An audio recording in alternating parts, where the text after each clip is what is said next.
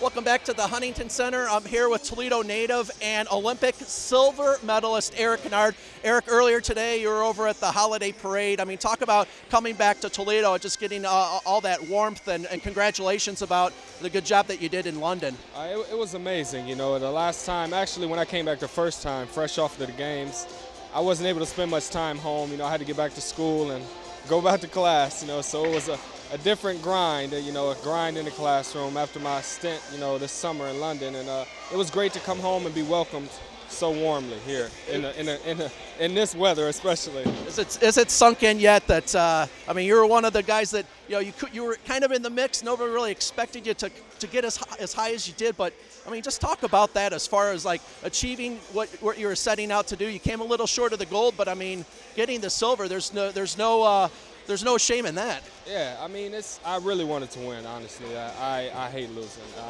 I am not at all satisfied with secondary. And me and my coach knew that I'm ready and able to do some special things, you know, and it's all about putting it together, especially in track and field, in any sport.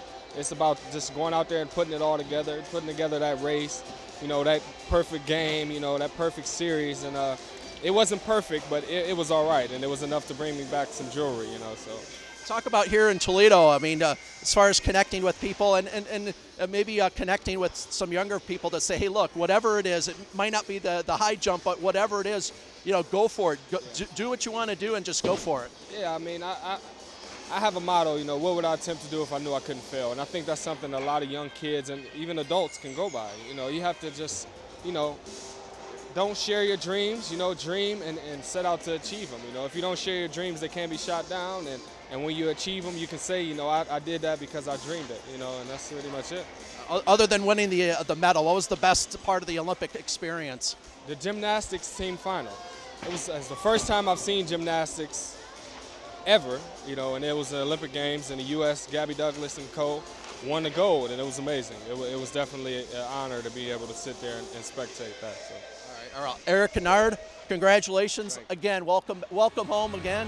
It never gets tired seeing you back home. We'll see you again soon. Silver medalist Erik Kynard here at the Huntington Center.